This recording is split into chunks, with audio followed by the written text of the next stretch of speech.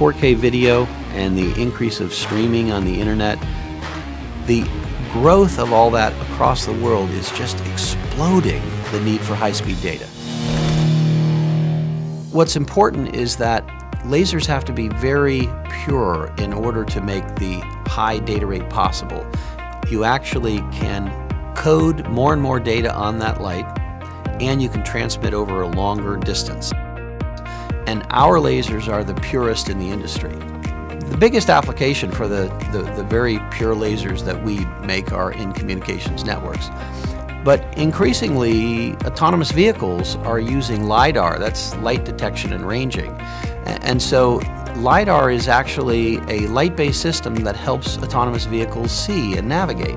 State of the art today that's actually deployed might be 100 yards, but that also limits vehicle speed. And we all know that at 55 miles an hour or higher, it requires longer distance. So if you can see a lot farther and you can react to that and cause your systems on your car to react to that longer distance, everyone's safer. We see new applications all the time for the use of these very pure lasers.